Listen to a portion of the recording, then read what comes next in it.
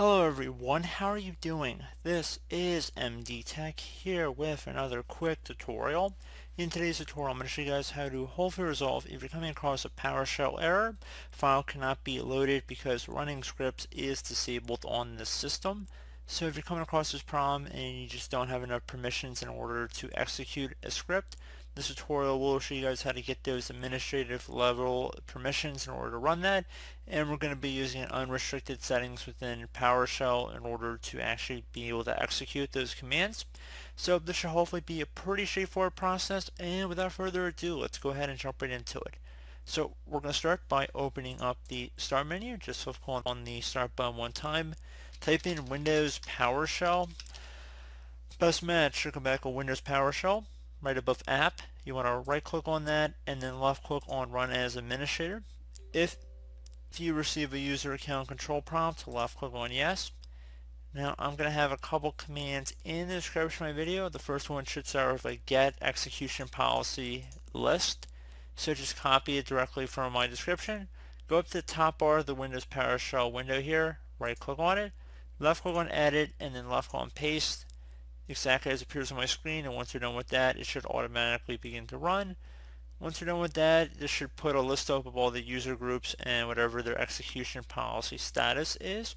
So if you see anything that says undefined, which is in my case here for all of them, or restricted, you have probably identified what the problem is, so we're going to have to set this to unrestricted. So copy my second command, so I'm going to have again in my description of my video, copy it from my description, go up to the top bar of the Windows PowerShell window again, right click on it, left click on Edit, and left click on Paste. Welcome to type it in as well, but I find that it's more easy to make mistakes by just typing it in. So hit enter once you're done. Should see an execution policy change notice here. I would suggest if you want to resolve the problem here, just go ahead and type the letter A. So I'm going to type the letter A, which is capital letter, to say yes for all. Once you're done running the one command, if you want to just turn it back to undefined or turn it off, welcome to go back in and just change it back.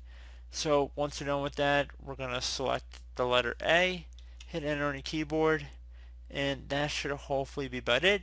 Now, like I said, if you want to change it back, instead of saying unrestricted, you could change it to restricted or undefined, as it appears here. So pretty straightforward process. We just changed all of them to unrestricted, and if you want to change them all back to restricted, just do the same exact steps except type in restricted here.